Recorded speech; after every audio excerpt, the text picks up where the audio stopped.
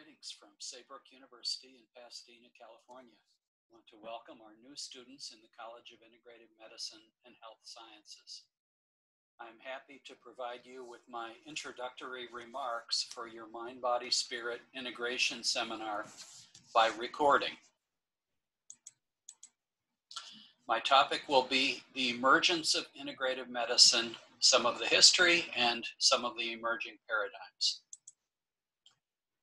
I will be talking about the face of illness changing, the need for a transformation in healthcare, visions of this new healthcare, paradigms and models for integrative medicine, and then summing up, bringing it all together, values for integrative healthcare. Our take-home message today: the College of Integrative Medicine and Health Sciences is extending Saybrook's humanistic vision into healthcare, fostering an approach to health that is holistic, integrative, person-centered, relationship-centered, evidence-based, and oriented to mind, body, and spirit. The Mind-Body-Spirit Integration Seminar will introduce you experientially to a number of mind-body-spirit practices. You will be engaging in these practices in simple forms in this seminar. Those looking for more complexity, you surely will get it in your academic courses. Our academic courses are research-based, require extensive scholarly work, and you will be looking at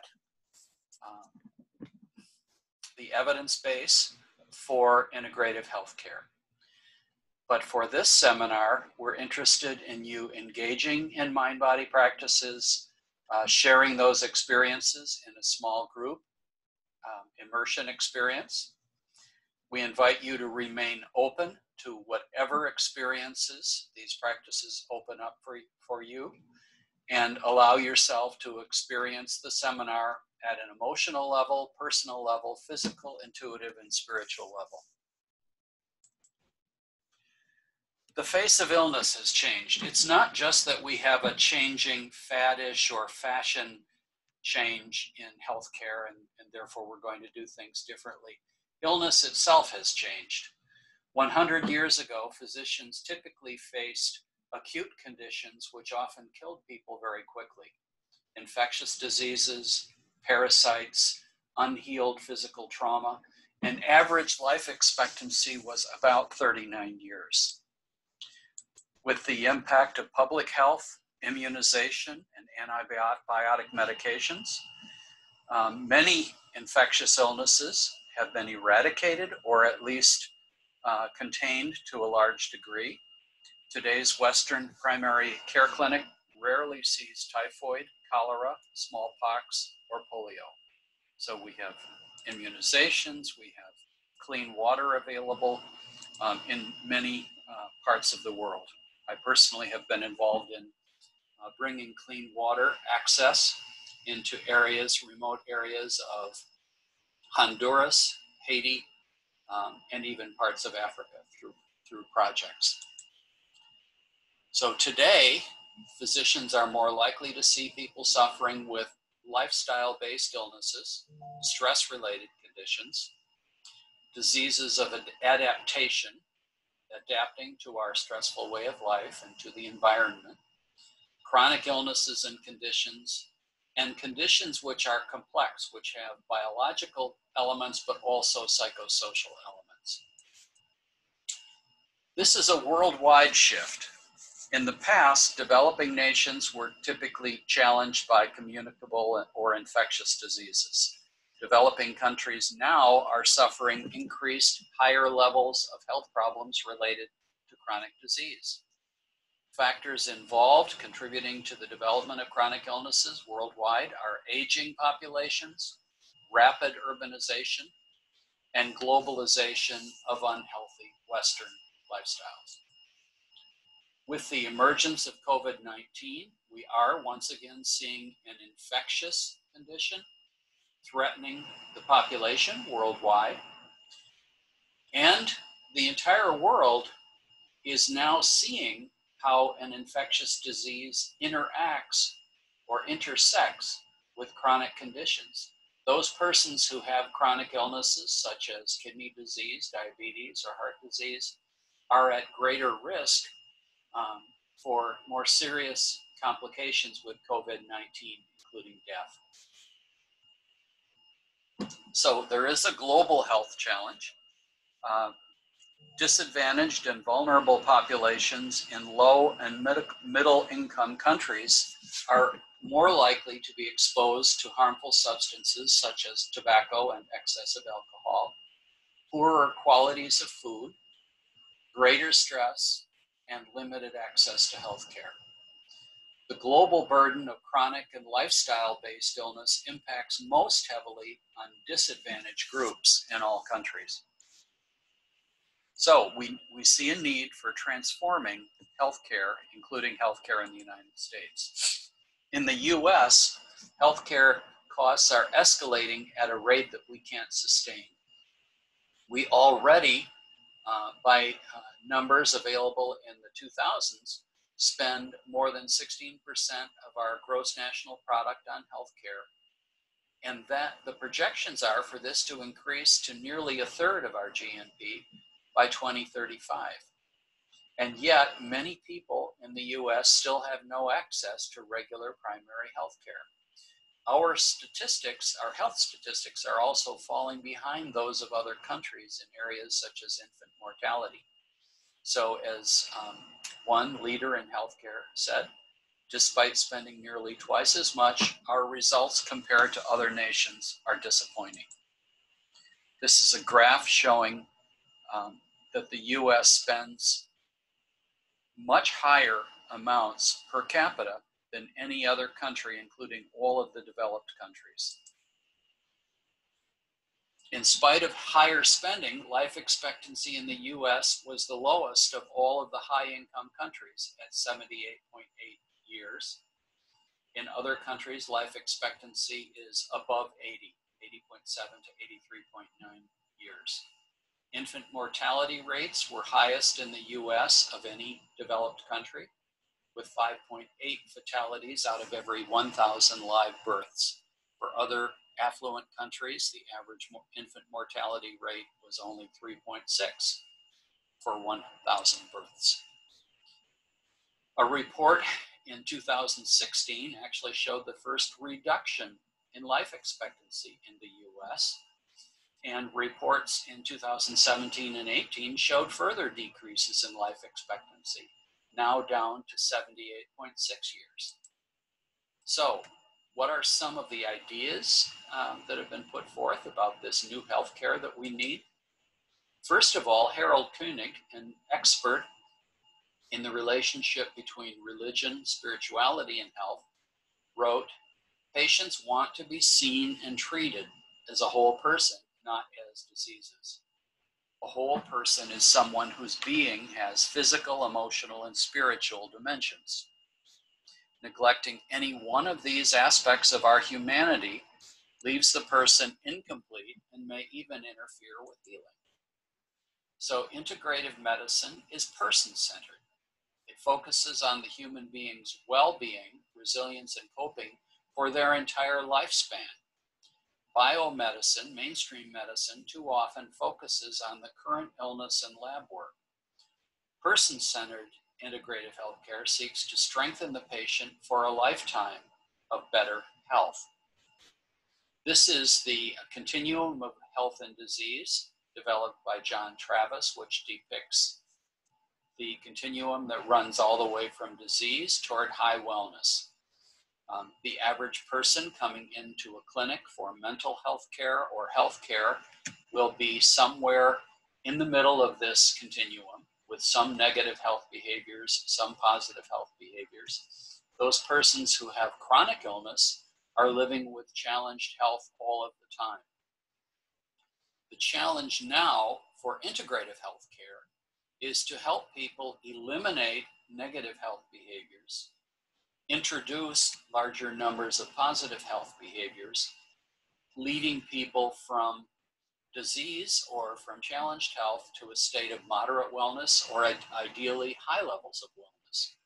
Now, I do want to point out that Travis's continuum is somewhat simplistic because, of course, a person may, in one aspect of their total being, be challenged or even have a terminal illness, and yet in other aspects of their being, emotional life, spiritual life, they might be quite well.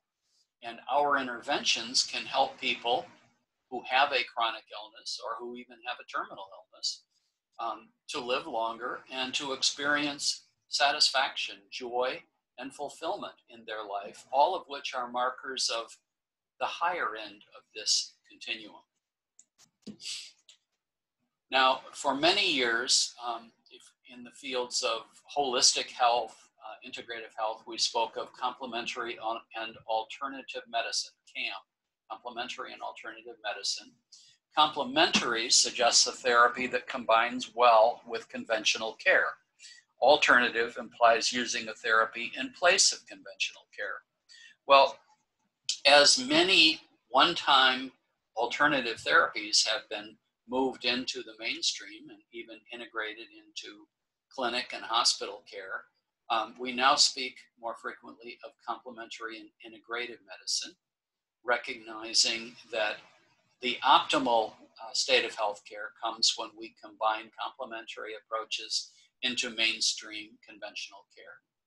So the person may draw on mainstream biomedicine when they're stricken with cancer or heart disease, but they may also, in the same office, benefit from nutritional interventions, training in relaxation, imagery, hypnosis, biofeedback.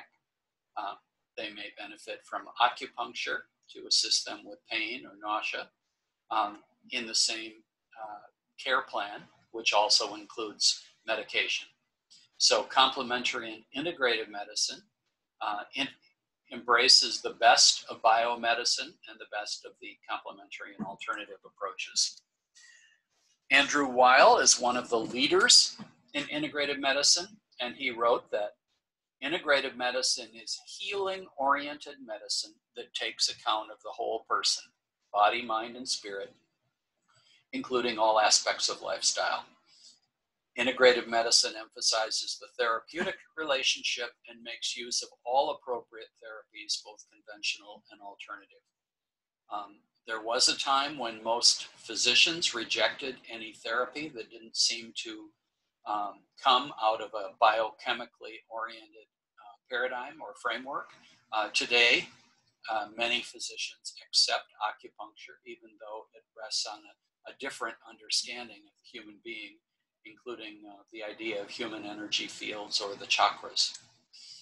Psychoneuroimmunology is a particular branch of holistic approaches to health.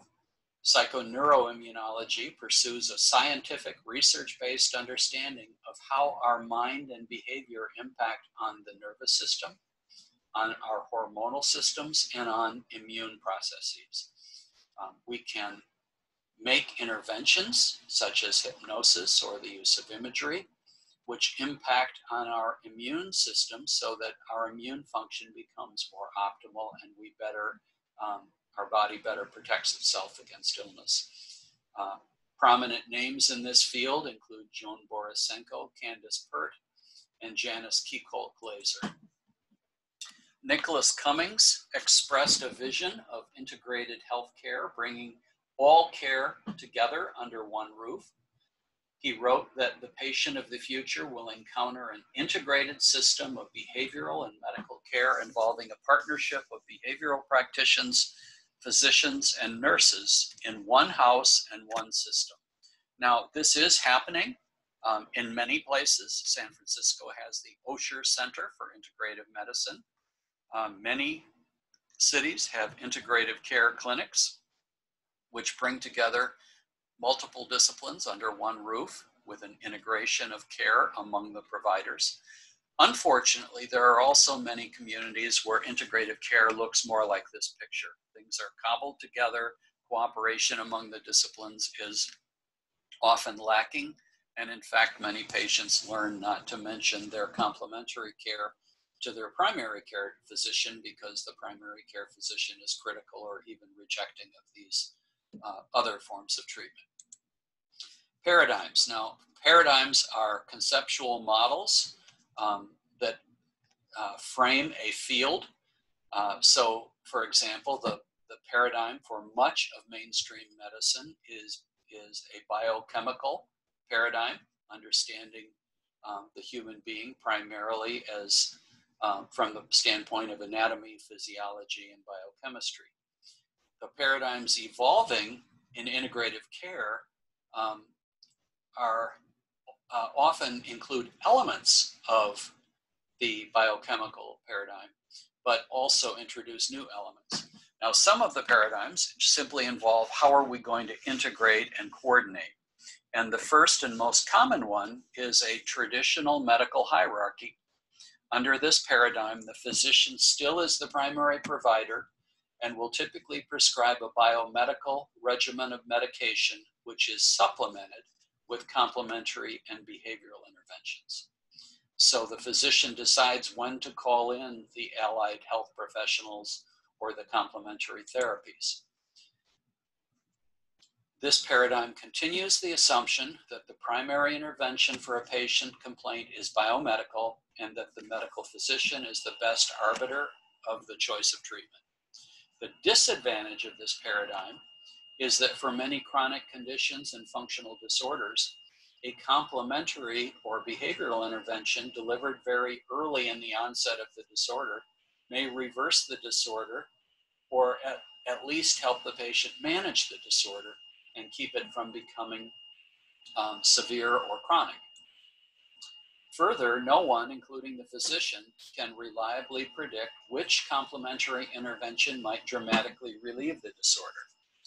Yes, we have research showing that certain therapies, including complementary therapies, can be efficacious or clinically effective in treating a specific disorder. Nevertheless, we're frequently surprised when a patient responds to one element in the treatment plan, which we had not thought was the most important part of the treatment plan. One observer has even said this hierarchical construct in medicine is the single most important ethical challenge facing medical education today. Now, that was in an article which was critical of the effects that the hierarchical construct has on medical care. The next paradigm is very different from that medical hierarchy. Interprofessionalism is a communications-based paradigm. Integrated care, according to this paradigm, can be optimized with interprofessional teams working in a single setting. Co-location, being present in the same setting, enhances communication and increases patient follow-through on referrals to other disciplines. Diverse professionals work on a collaborative basis in a single setting, pediatric family practice or specialty medicine setting. The primary care, home, and specialty care clinics integrate the interventions of physicians, nurses, psychologists, health coaches, and other health professionals. This interprofessional model is a challenge because it challenges us to better communicate with other healthcare providers from different disciplines. And further, at a time when corporate medicine is pushing for a reduction in minutes spent per patient encounter so that more patient encounters can be billed in a day by a single professional, interprofessionalism demands that we spend time communicating among the professionals and more time spent communicating with the patient, involving the patient further in developing the care plan. Another problem is that the evidence base for many complementary and allied health interventions is weaker and not sufficiently persuasive for medical personnel. Now, fortunately, research in the complementary therapies is getting stronger over time, so this problem is being addressed. The public and community health paradigm. Well, at this point, in the year 2020, worldwide, we are being challenged by the COVID-19 pandemic. And this pandemic is making it clear that we must never take for granted public and community health. The 19th and 20th century achievements of public health were notable and contributed to much of the health and healthcare that we take for granted today. Public health led to the availability of clean water, sanitation, immunizations. Community health clinics have provided care for people not affluent enough to pay for private care. But recent decades have seen a loss of funding and a loss of emphasis and credibility for public health. Access to health care, prenatal care, and adequate nutrition is lower in many U.S. neighborhoods than it is in countries like Cuba. Now, the other countries, such as Cuba, don't have the higher end health care, the sophisticated health care addressing heart disease and sometimes cancer, which are available in the U.S. But the basic care and the basic conditions for young mothers and for new babies especially are lower in American neighborhoods than in many other countries. During the COVID-19 pandemic, we learned that a big problem has been the lack of coordination among the hospitals and clinics in an American city or in a region. Hospitals and states in the US competed with one another to buy personal protection equipment, ventilators, and other resources. New York State, on the other hand, worked very hard from a public health perspective to coordinate the resources regionally so that if there were beds available in one area of the city, those were utilized rather than looking only at the present hospital where the patient first presented. The same thing was true with sharing resources.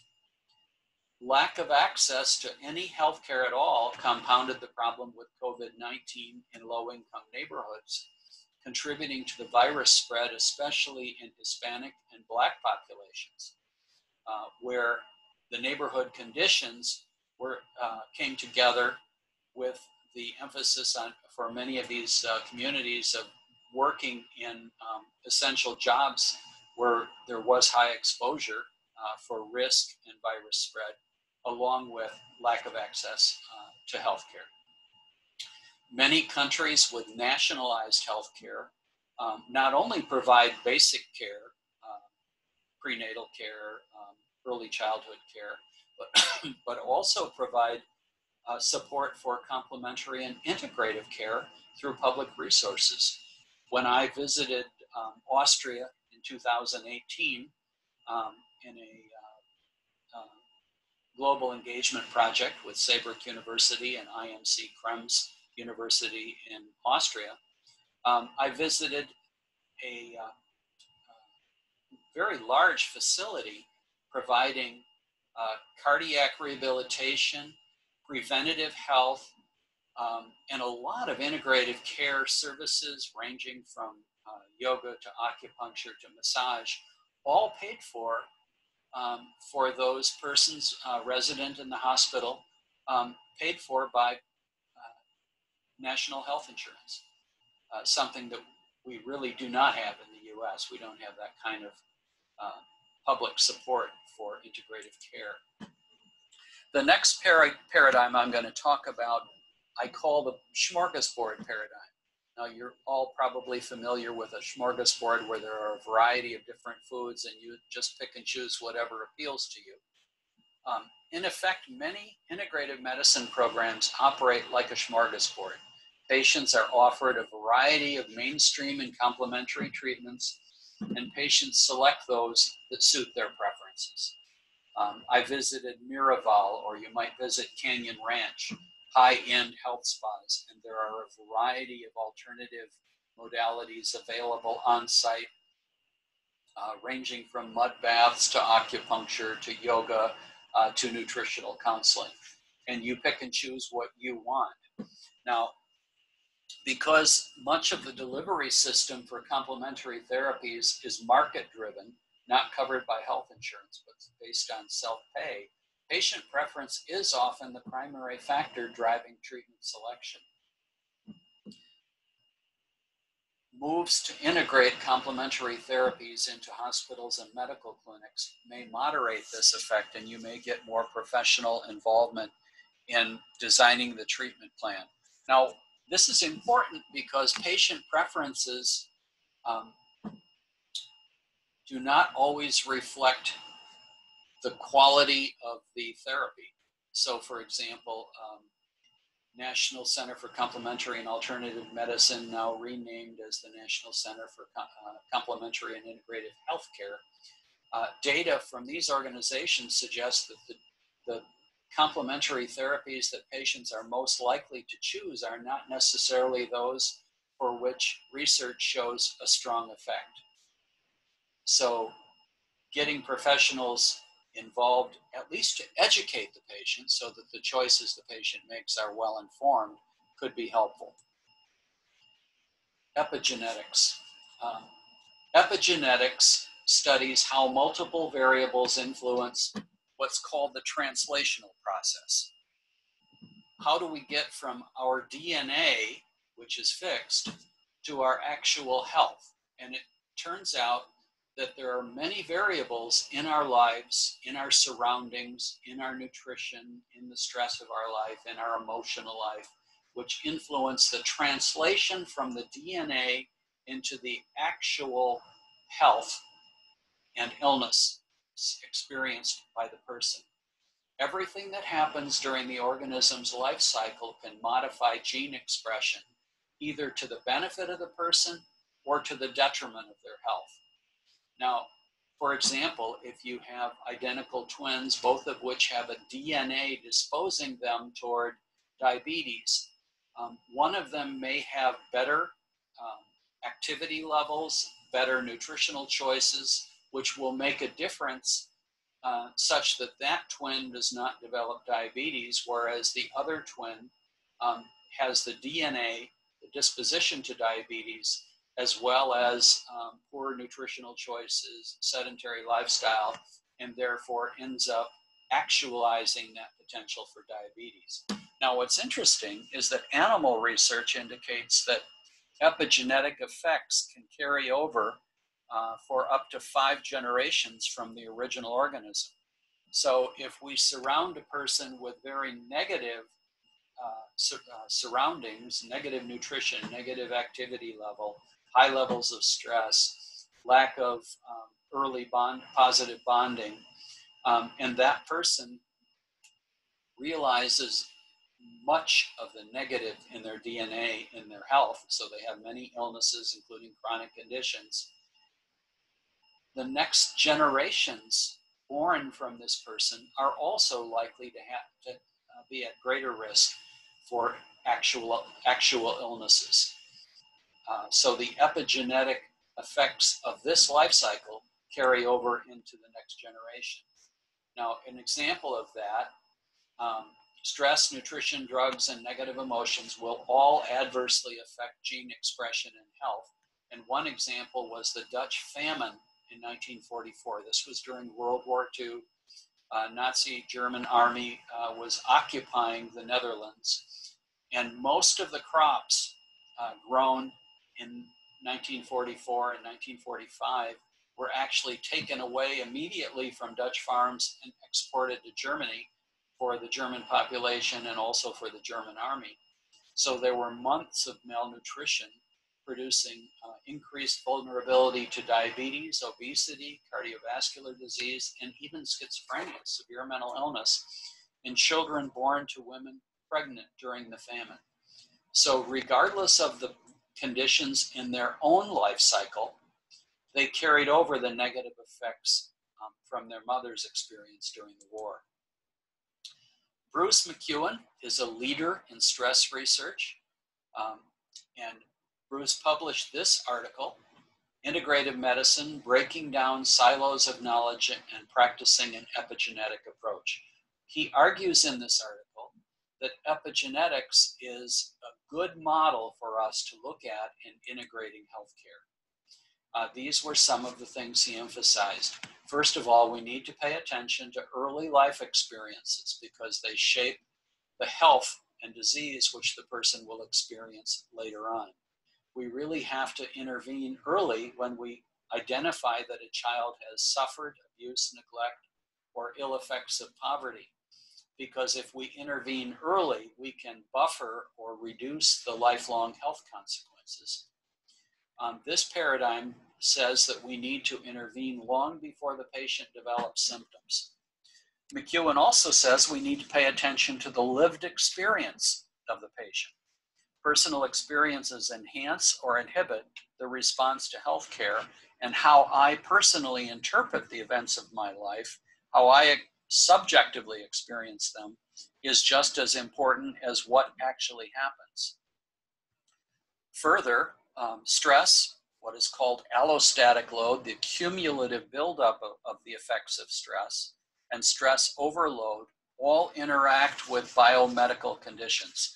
So that if you're vulnerable to diabetes and you're under high stress, you're more likely to develop clinical diabetes.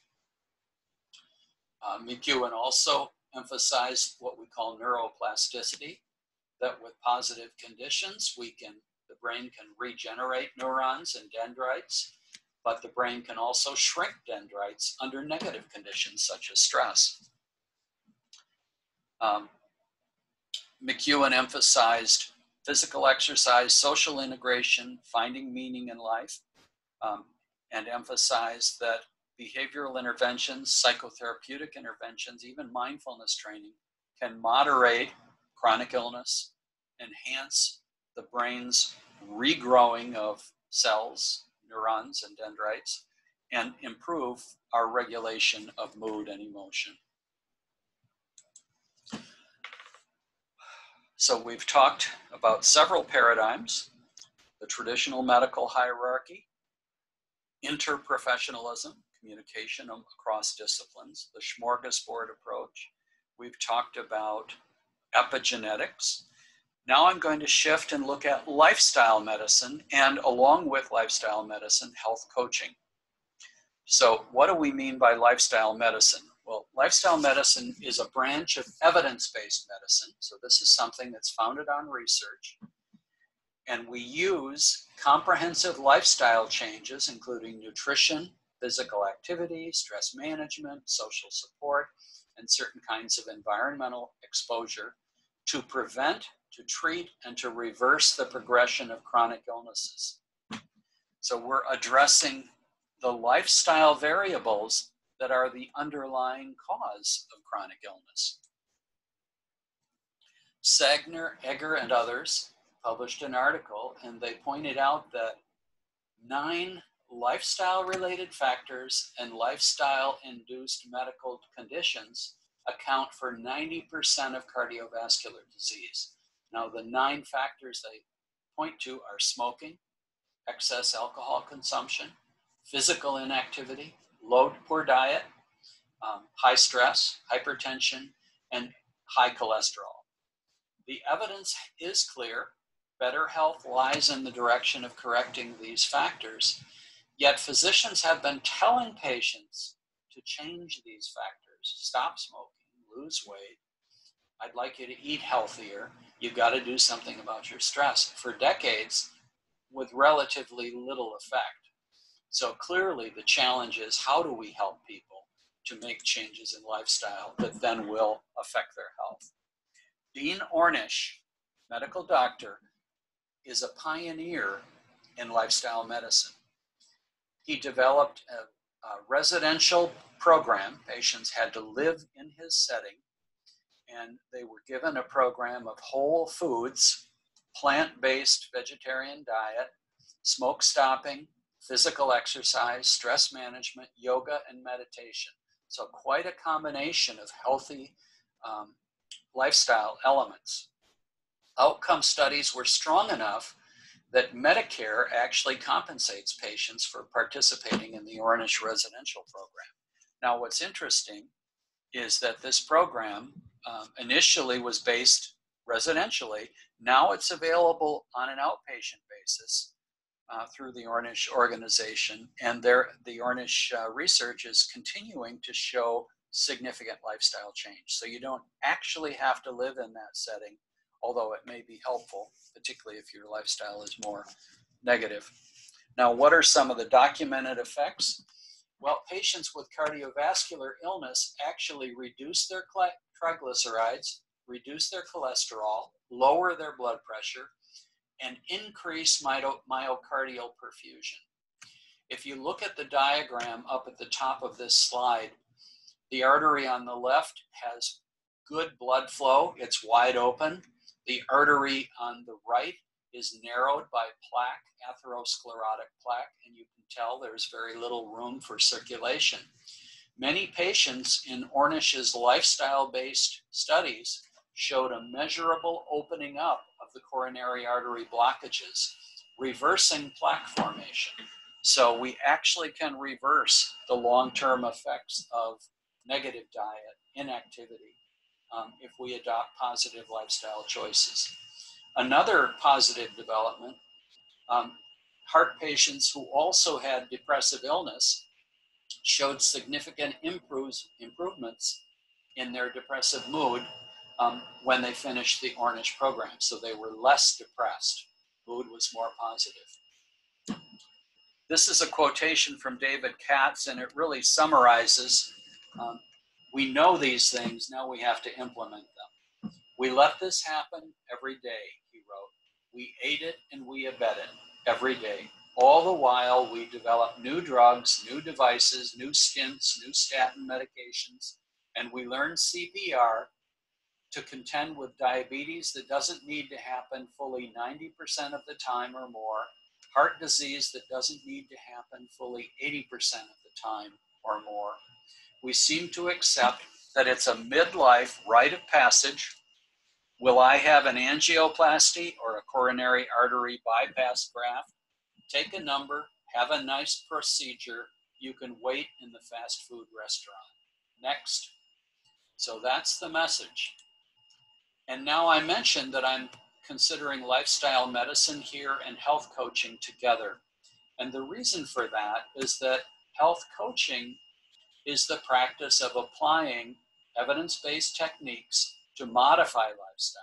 So we know that lifestyle change can be positive for illness, including chronic illness. Health coaching can help people to make those lifestyle changes to reduce the health risk behaviors and increase health enhancing behaviors. Health coaching takes the human capacity to make changes and optimizes it. So what does the health coach do?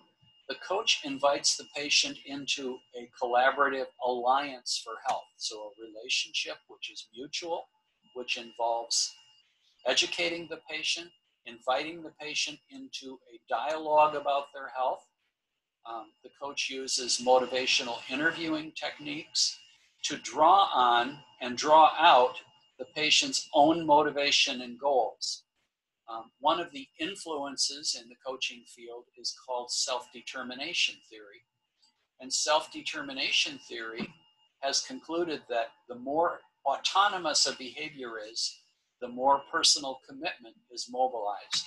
When I feel that, number one, I'm capable of carrying out a task, I'm choosing to do it, it's been my choice to focus on this change, and I'm supported by a coach or community which cares about the positive effects I'm going to produce, I'm much more likely to follow through on making lifestyle change. And shifting now to another paradigm, but again, it's not completely different. There are overlaps with lifestyle medicine, overlaps with health coaching. Functional medicine is a paradigm bringing together the healing powers of nutrition with laboratory assessment. Now, simplistically, people think about nutrition and health as, well, we'll just identify the 10 healthy foods. And certainly there are healthy foods which are likely to benefit anybody who eats more of them. And there are unhealthy foods which are destructive to most of us. But functional medicine recognizes that not everyone is the same. Not everyone has the same nutritional deficits. And the optimal intervention isn't going to be the same for everyone.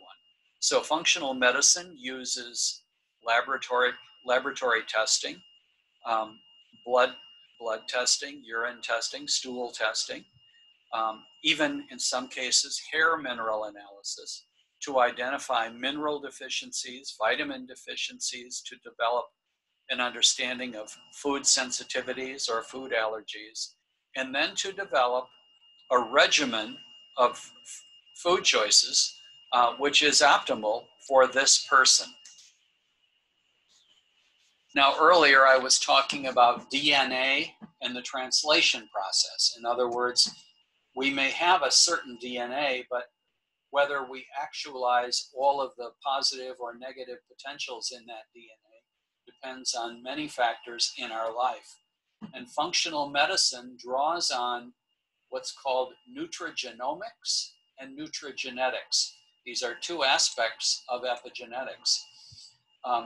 Nutrigenomics investigates how do nutrients modify the regulation of gene expression. So diet-regulated genes play a role in the onset and progression of certain diseases.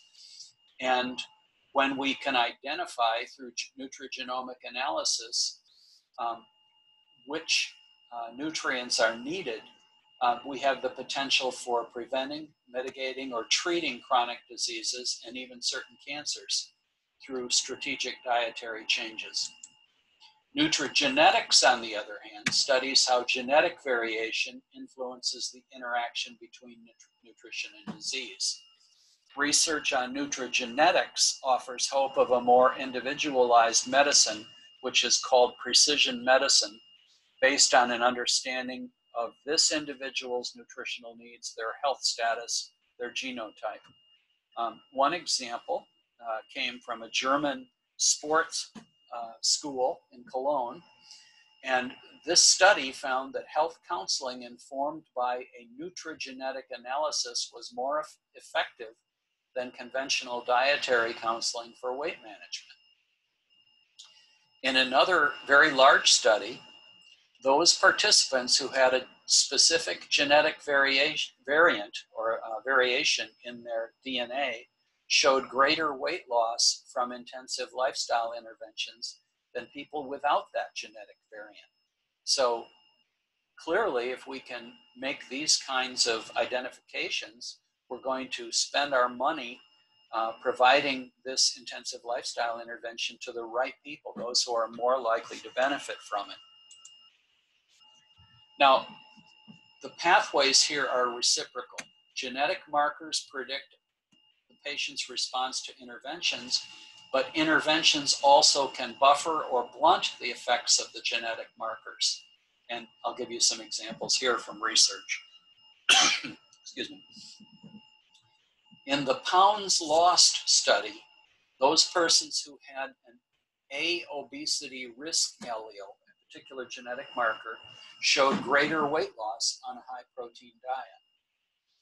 In another study, research participants who had another genetic marker at a particular location in the DNA showed more frequent progression to diabetes. However, those participants who had this marker but then also received a lifestyle intervention showed less frequency of developing the diabetes. So the genetics predicts, but the nutrition can actually modify or moderate the genetic influences. So again, just summarizing, lifestyle medicine, positive lifestyle elements can help us restore health. Identifying negative lifestyle elements can help us to recognize factors that are reinforcing illness. Health coaching is a series of strategies and approaches which are effective in helping human beings make changes in their lifestyle. Functional medicine uses lab testing and even genetic analysis to develop nutritional regimens which have a positive effect on health. Now, competencies-based paradigms for integrative medicine. Education in the health sciences is moving toward a competency-based approach. This parallels evidence-based approaches to practice. So we are doing research, identifying therapies which are most effective for a specific disorder. We're also going to educate health professionals using a competency-based approach. What are the skills or competencies which every integrative and functional nutritionist should have by the time they graduate? Or what are the competencies that a mind-body therapist should have by the time they graduate? So research on core competencies for integrated and integrative healthcare has focused on optimal integration of medical and behavioral health services. One commentator said, competence as a licensed behavioral health provider working in primary care refers to the knowledge, skills, and attitudes and their interconnectedness that allow an individual to perform the tasks and roles in that setting. So one consensus conference was held in Colorado, and 8 competencies were developed. The first one is identify and assess behavioral health needs as part of a primary care team. Engage with patients in their care and activate the patients. Work as a primary care team member, which means creating and implementing care plans that address behavioral health elements. Help observe and improve care team function and relationships. So improving the relationships in the care team improves the quality of care. Communicate effectively with other providers, with staff, and with patients. Provide efficient and effective care delivery, meeting the needs of the population in the primary care setting. Provide culturally responsive, whole person and family-oriented care. We have to adapt care approaches when we have people from a different ethnic group, from a different national group, from a different racial disposition. We have to know the culture of the community or we're going to be ineffective. And finally, understand, value, and adapt to the diverse professional cultures of an integrated care team. I certainly learned this working in medical settings, where I had to understand the culture of nursing and the culture of medicine if I was going to be an effective psychophysiologist in those settings. A similar conference took place in Annapolis, the Annapolis Coalition on the Behavioral Health Workforce. I'm not going to go through all of these competencies, but just looking at the screen, you can see they emphasize not just learning biochemistry, learning diagnostics, learning disorders. Rather, they emphasize things like communication, collaboration, coordinating care, cultural competence. So these are the kinds of competencies that are necessary in integrative care. Finally, I'm going to look at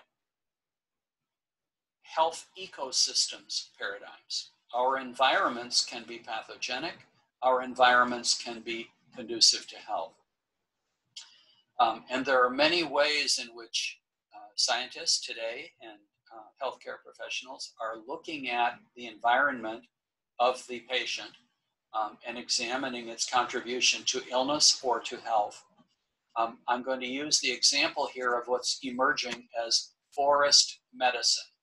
Now, forest medicine emerged in Japan, but it's gaining interest, it's gaining support worldwide.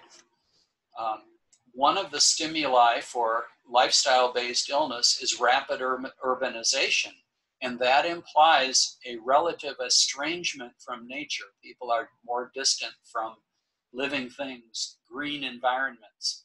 Forest medicine and other forms of nature therapy prescribe immersing the patient back into nature. It's called forest bathing, soaking yourself in the forest as a form of therapy. Well, for me, this calls to mind one of the American transcendental philosophers, Ralph Waldo Emerson. In the 1800s, he wrote, "In the woods, I feel that nothing can befall me which nature cannot repair." Miyazaki, a Japanese researcher, published a review of the Japanese research on forest medicine. Unfortunately, this rather large body of research is published almost entirely in Japanese. But in his summary, he reported that immersing the individual in the forest environment for hours or days at a time produced a 12.4% decrease in cortisol levels, which correlates with stress, a 7% decrease in sympathetic nervous activation, which again, the sympathetic nervous system is driven into greater activity under stress, 5.8% decrease in heart rate, 55% increase in parasympathetic activation.